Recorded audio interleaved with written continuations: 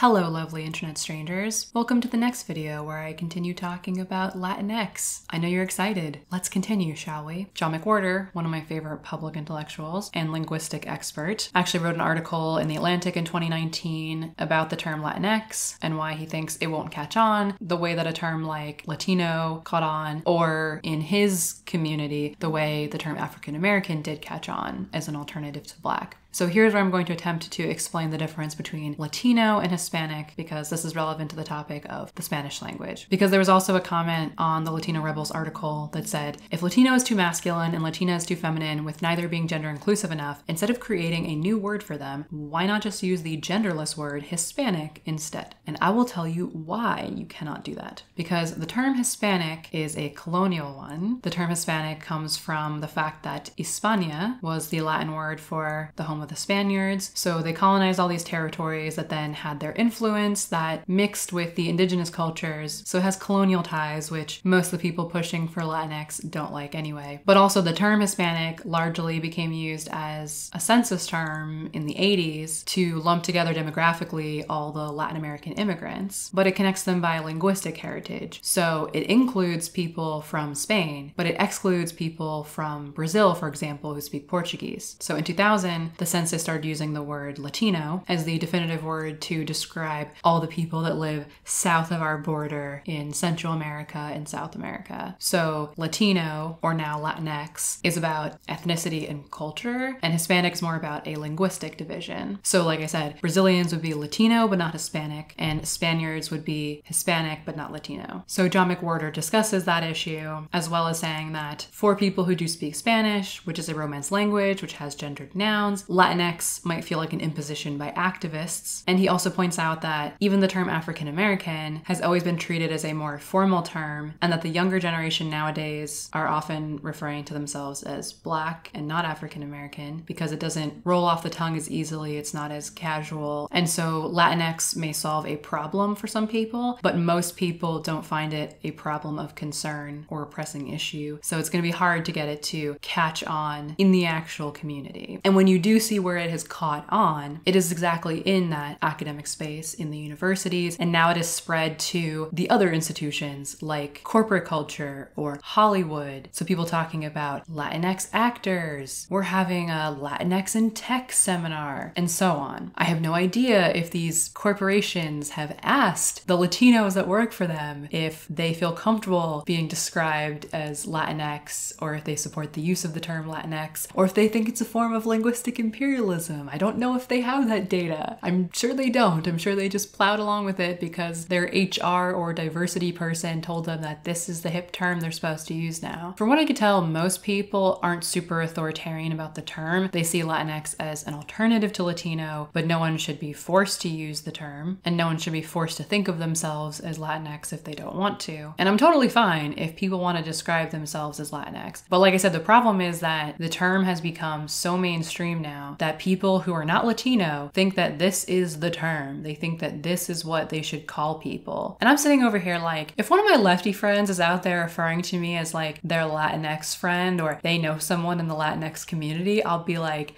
hell you do. I am not part of the Latinx community. I don't consider myself a part of the Latino community. Latina is a descriptor of my ethnicity, but I'm not part of any community. Don't worry, I will talk a little bit more about my personal identity and journey as a Latina in another video that will help contextualize some of my opinions on this topic. So to go back a little bit to the idea of the masculine as the default gender neutral term in Spanish, I saw one commenter on the Latino Rebels article who said that if you really want to make a pervasive change, you should normalize not gendering women in your speech, because you use the masculine for everyone except when you are only talking about women, whether that is an individual woman or a group that is exclusively composed of women. So if you're talking about some hypothetical person of Latin American origins who could be male or female, you would say Latino. If you're talking about a specific group of people that is composed of men and women, you say Latinos. It's only when you have a group of only women that you'll say Latinas, or you're talking about a woman you know and you'll refer to her as Latina. So this commenter said stop doing that. Even when you're referring to individual women, say Latino. When you're referring to groups of only women, call them Latinos. Don't gender the term. So that's one way to go about it. There was another commenter who didn't support using the term Latinx, but did see the issues that people were talking about and said that in their personal life as an author, they alternate using the masculine or the feminine as the gender neutral term. And they know they're breaking the rules by doing that, but they don't care. That's what they want to do. So people have a lot of different opinions and approaches to this topic. Some people say there's too much focus on how Spanish speakers would pronounce this word because not all Latinos speak Spanish. So I already talked about the people who live in countries that don't speak Spanish primarily, like Brazil. But then there's also the large contingent of people who are of Latin American origins, but speak English as their first language for whatever reason. Contrary to popular belief, just because someone looks Latino doesn't mean that they actually speak Spanish, especially in current year because there's been years and years of immigration and migration by Latin Americans. And I'll talk more about the migrants versus the immigrants in another video. But obviously the first generation will speak Spanish. The second generation might still speak Spanish as their first language. They might not. They might speak it, but not fluently. Point being that there are a lot of Latinos that don't speak Spanish, so it doesn't matter to them. They can say Latinx, Latinx, whatever, which only kind of gives credence to people's argument that this is largely a term used in the US. And another point to make clear here is that Latino is largely a term used to describe people of Latin American origin living in the United States. People who live in Latin American countries, in my experience, might recognize themselves as Latino if they know what the term Latino means. They will recognize that they are of Latin American origin, but they don't think of themselves like that on a day-to-day basis. They think of themselves as Nicaraguan or Bolivian or Argentinian or Mexican. Yes, all those countries had conquistadors come there and enact imperialist policies and mix with the indigenous cultures, but all of those countries had very different experiences. They have different music and different food and different political climates, different geographic challenges. There is overlap, but thinking of them all as the same thing is like saying, oh, well, France and Spain are both Western Europeans, so, you know, they're basically the same. So a lot of people from Latin America will kind of come here and then see that people think of them as Latino when they're like, I'm Venezuelan, but okay. And they encounter the idea that there is the Latino community, that people that have totally different Latin American backgrounds feel some sense of community and solidarity with each other because of the shared struggle of immigration and integrating into the country, etc. When really Latino was a replacement for Hispanic as a way to identify all these people demographically and like a way for other people to put them all together into one box. People do it with Asian, even though Chinese people are not the same as Japanese people, are not the same as Korean people, but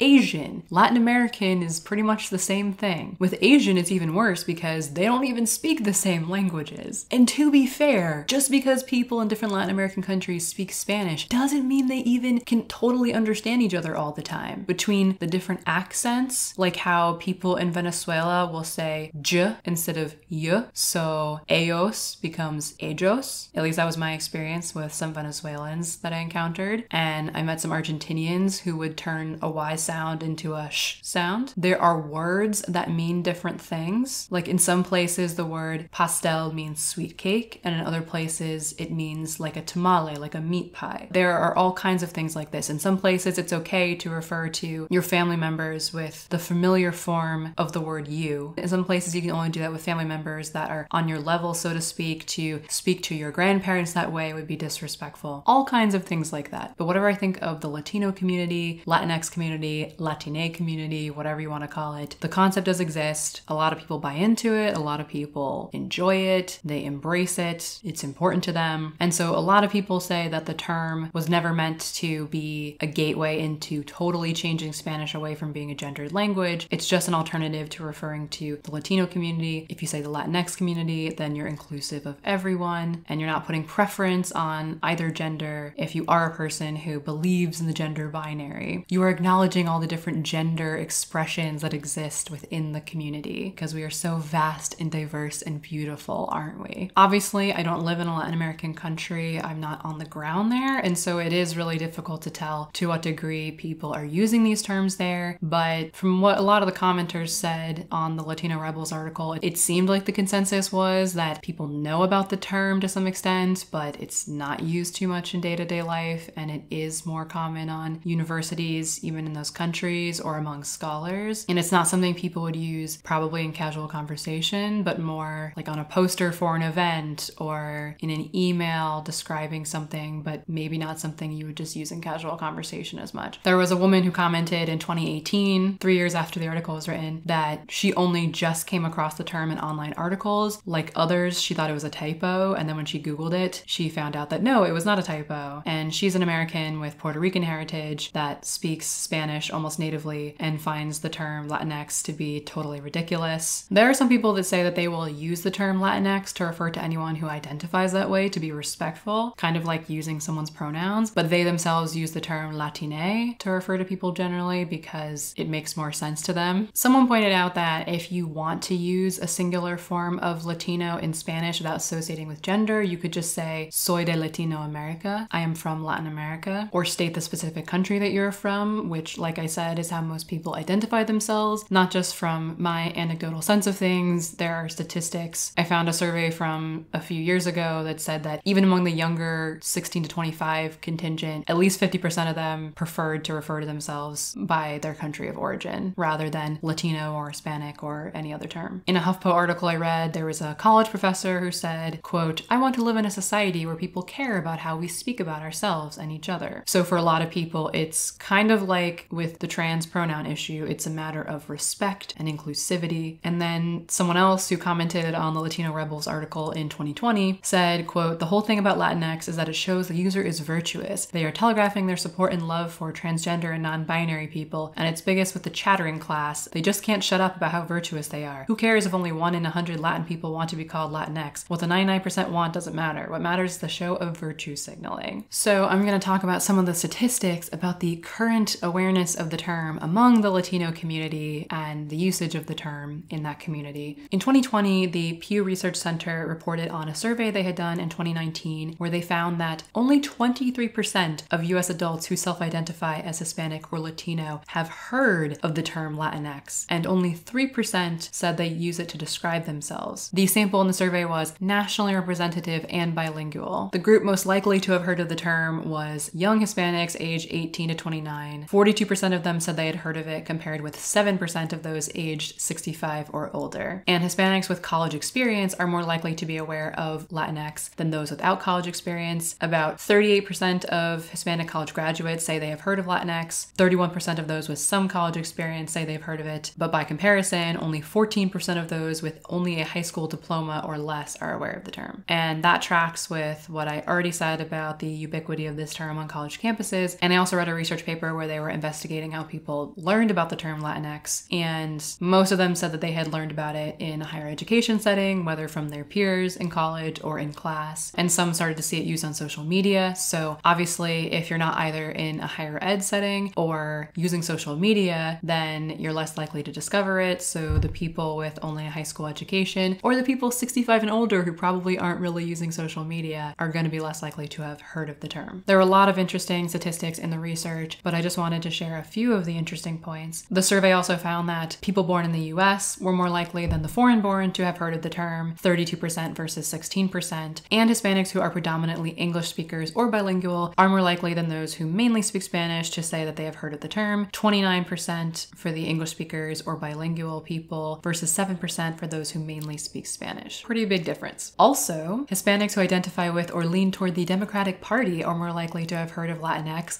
than those who identify with or lean toward the Republican Party, 29% versus 16%. They also made clear that just because someone is aware of the term does not necessarily translate into them using it. That across many of the demographic subgroups, the percentage of Hispanics who say they use Latinx to describe their own identity is significantly lower than the share who say they have heard of the term. The usage is highest among Hispanic women ages 18 to 29. 14% say they use it, which is considerably higher than the 1% of Hispanic men in the same age group who say they use it. opposite. A majority of the people surveyed, 61%, say they prefer Hispanic to describe the Hispanic or Latino population in the US, 29% say they prefer Latino, and only 4% say they prefer Latinx to describe the Hispanic or Latino population. So this would be like when you're talking about census terms or the community. Most people still say they prefer the term the Hispanic community. Preference for Latinx as a pan-ethnic term, meaning a term that lumps people from a bunch of different ethnicities together, is higher among people who are aware of the term. Of people who are aware of the term, 10% say they prefer it. But even among those who are aware of the term Latinx, the terms Hispanic and Latino are still preferred at 50% and 31% respectively. So that's it for this video. I did my best to lay out the origins, definitions, purpose, arguments pro and against, and some of the nuances and context around the usage of this term. I don't use the term except as a joke, and I resent